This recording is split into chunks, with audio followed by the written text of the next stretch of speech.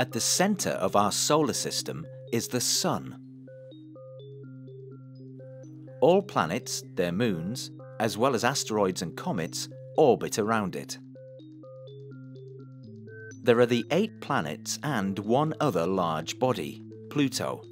This was once thought of as a planet, but in 2006 it was found to be too small, and it was reclassified as a dwarf planet. The Earth is the 3rd planet from the Sun. Scientists measure the distance of planets from the Sun in astronomical units.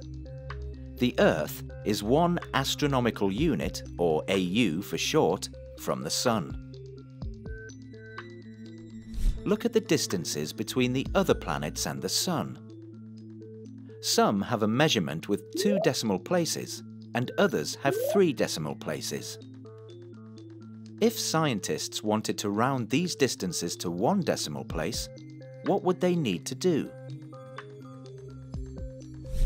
Mercury is the closest, measuring 0.39 astronomical units from the Sun.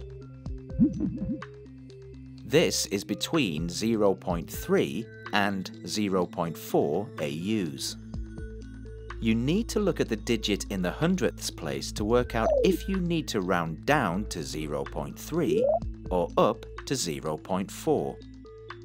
If the digit is 1, 2, 3 or 4, you will round down.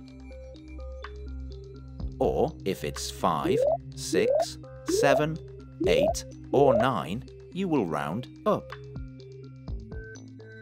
0.39 has 9 in the hundredths place, so you round it up to 0.4.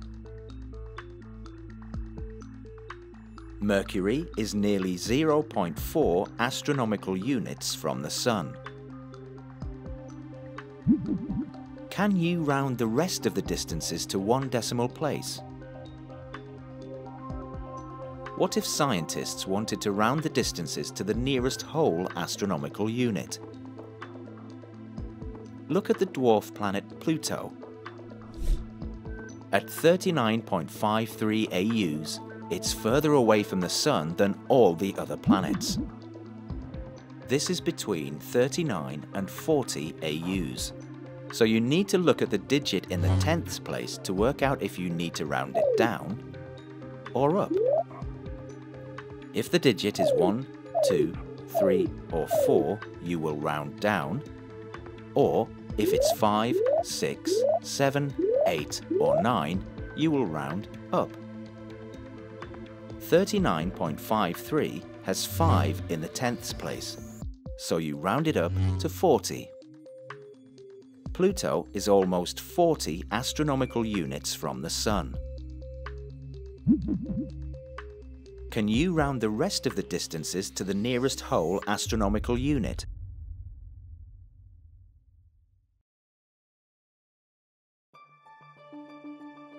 Thanks for watching.